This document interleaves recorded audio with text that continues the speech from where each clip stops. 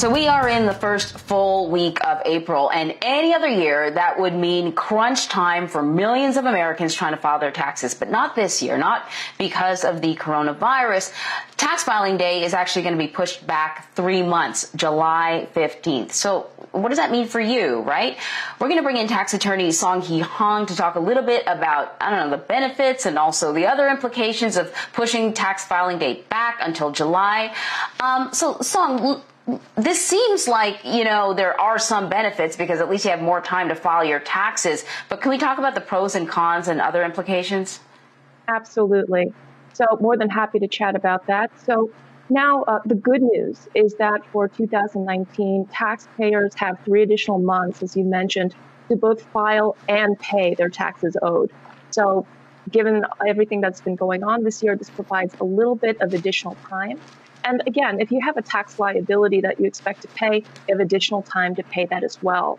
Another benefit for the 2020 year is that estimated income tax prepayments, which were typically due on April 15th, are now also going to be extended to July 15th.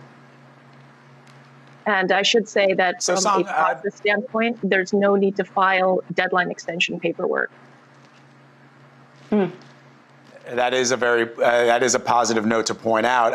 And Song, the IRS is still recommending taxpayers who are expecting a refund to file as soon as possible. It's funny because I, perhaps like millions of other Americans, have not even been focused on tax season. I perhaps should have filed early in January, but now it's crunch time in a normal period. Do you think that if you file by April 15th and you are due a refund, you will be able to get that refund at a reasonable time, or will it also be pushed back? So that's an excellent point. The IRS currently expects that refunds to still be issued within the typical time frame of about 21 days. That being said, as a taxpayer, I would say if you know that you're entitled to receive a tax refund and you're ready to file for 2019, why wait? I would just file that return.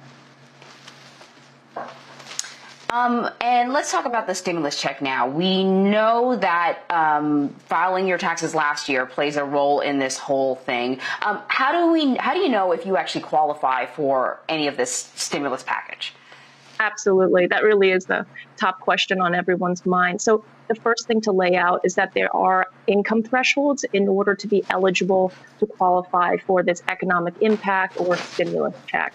So if you're an individual taxpayer, if you have income up to, and that's adjusted gross income, up to $75,000, then you would qualify for the full amount of $1,200.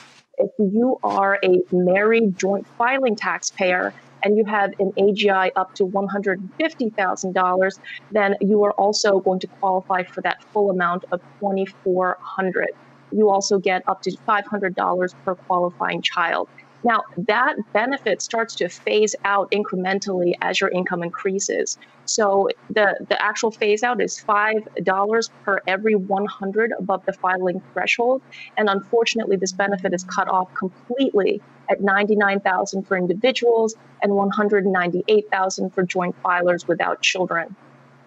I should also note here that if you're a Social Security recipient or a railroad retiree, and you typically are not required to file a tax return, you still do not have to file a tax return. You will still get the benefit of that through what I assume to be a check in the mail or direct deposit. Really, really good advice there. Sahang-Hee Hahn, thank you so much. We appreciate it. Absolutely. Thank you.